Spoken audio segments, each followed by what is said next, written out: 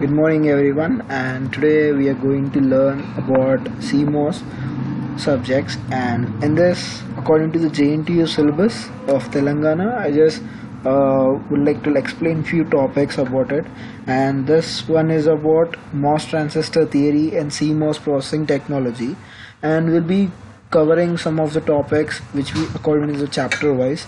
And when we take about chapter 1, we are having introduction of VLSI and introduction of MOS transistor and goes on. So I'll be explaining the basics in the first chapter, and then we'll be going to the deep in it. And then in the first thing is, what is introduction of CMOS VLSI design and what does CMOS VLSI means? CMOS is abbreviated as complementary metal oxide semiconductor, in which we are having PMOS and NMOS, and the difference of the figure will be as simple that it has a bubble in it for the gate terminal. Okay, and for that, which we complementary means it means it an inverter, so it's an inverter, so therefore we calls it an inverter.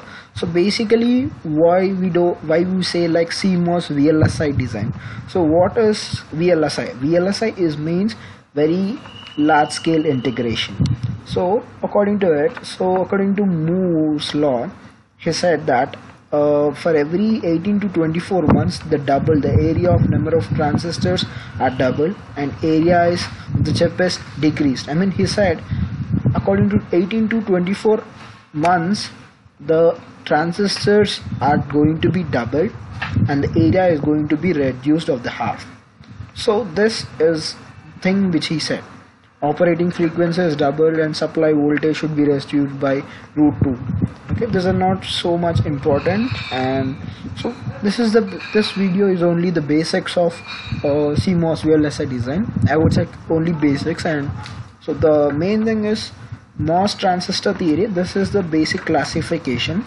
So transistors that come from the materials, silicon or something, and then we divide it into two types, which are voltage controlled and current controlled. So BJTs, which are divided into NPN and PNP, and for that, and current control device, which are JFET and MOSFET.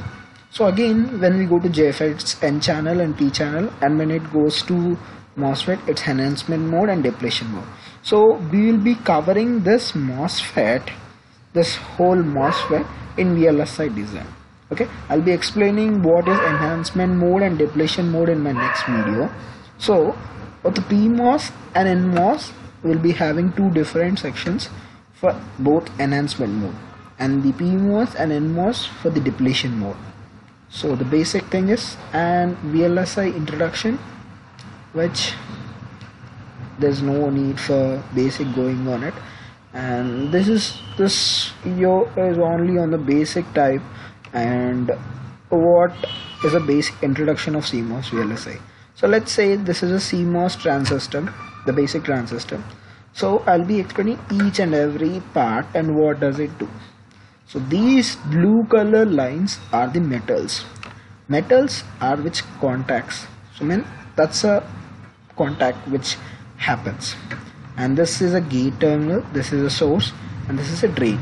As shown in the above figure, we'll be having this one as I shown in the above figure, like gate, source and drain. This is the view of it. Okay, and this is a substrate, and this is a NMOS transistor. Why do I say, I mean, how do you recognize the NMOS transistor? When you are using P substrate inside in it, and the so-called transistor, we say it is an NMOS transistor. Okay, and this is an N-will, and this is oxide, which is called dot, and this is polysilicon, and these are the basic thing. And this is enhancement mode, NMOS enhancement mode. The basic simple to identify whether it's an enhancement or depletion is, simple thing is, if the figure has an extra layer from here to here, like same L, well, this is the two wells. These two wells are connected here like this, and that figure we say it is an NMOS depletion mode if it is having connecting here.